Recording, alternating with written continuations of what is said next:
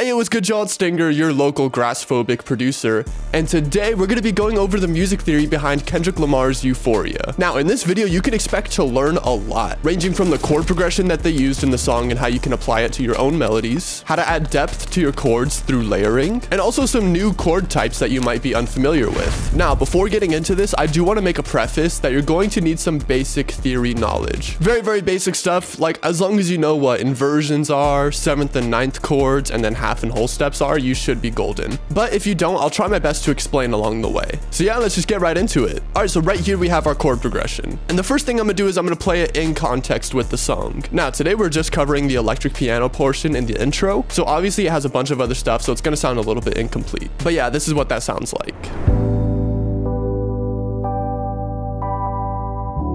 Them superpowers get neutralized. I can only watch in silence. The famous actor we once knew is looking paranoid and now spiraling. You're moving just like a degenerate. Every antic is feeling distasteful. I calculate you, not as calculated. I can even predict you. But yeah, let's just get right into it. All right, so the first thing we're gonna go over are the basic chords because the whole thing can be a bit daunting. And I'm gonna break this up in chunks, so I'll go over the first chord, the next chord, the next chord, so on and so forth. So the intro of this song is in D major. And for the intro, this whole thing is just a basic G major triad with some inversions. And I forgot to mention this, but the yellow notes signify the root note of the chord. So here's how it goes. Firstly, we play our basic G major triad. Next, we take it, copy it over, and put it up by an octave. After that, we take this chord and do what's called a first inversion, which is where we take the root note and put it up by an octave, which is why we have this one right here. And then for this chord leading into this chord, we're going to do what's called a second inversion, which is where we take the second note of our chord and put it up by an octave. So literally all you're doing for this is taking your chord, copying it over by an octave, first inversion, second inversion. So this is what that sounds like.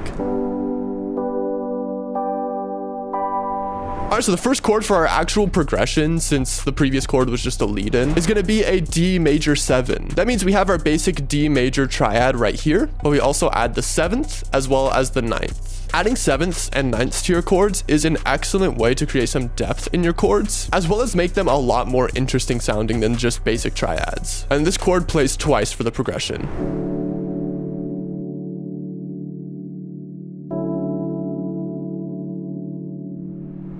And then the next chord is my favorite of the progression. The next chord is a F major 7, though F is not in the key of D major, so we're achieving some dissonance here. And if you want to use this type of chord in your own melodies, you can think of this as a flat 3 in terms of chord progressions. So right here with the D, we're on the 1 because we're in D major, and the 3 of this scale would be F sharp, but instead of building a chord off of F sharp, we're building a chord off of F, which is flat. So here's what that chord sounds like.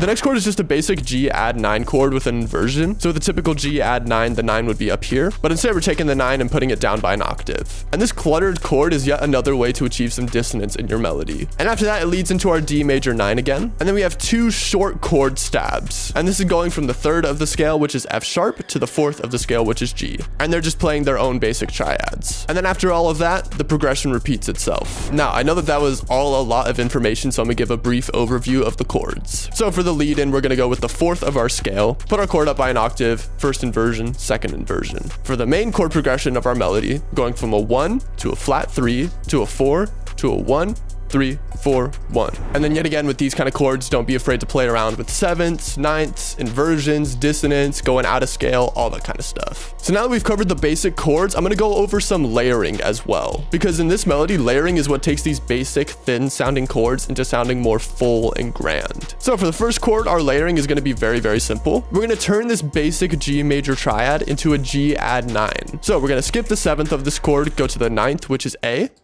And instead of keeping it up here, we're going to throw it down a couple of octaves. And then now I'm just going to duplicate it and throw it down another octave. So our chord went from sounding like this to sounding like this.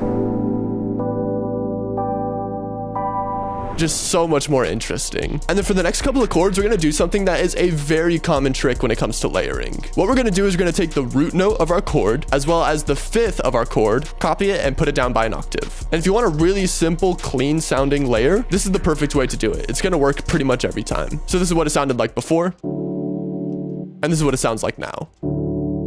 Just so much more full. And we're going to do the same thing for this F major 7. We're going to take the root, take the 5th, copy it, put it down by an octave. Now for this G add 9 chord, we're going to do the same thing that we did in the intro with this G, in the sense that we have a G add 9 here, and we're going to take the 9 and put it down by an octave once, copy it, put it down by an octave again. And then yet again, we have our D major 7 here. So we're going to do the same thing, take the root, take the 5th, copy it, put it down by an octave. And then for these last 2 chords, the layering is very simple. We're going to take the 5th of our scale, which is A, and then have these 2 short stabs in the lower octaves. So now I'm going to play our melody with the layering and without the layering, just so you can see how stark of a difference it is.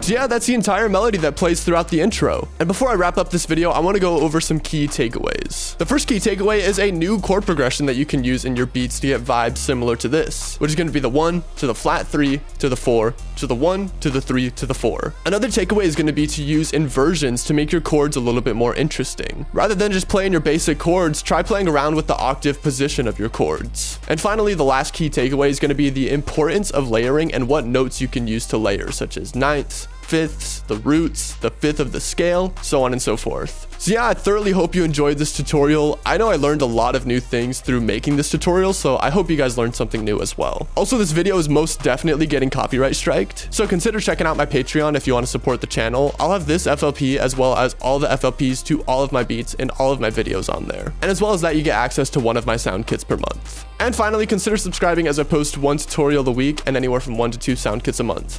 Other than that, it's going to be it. Peace.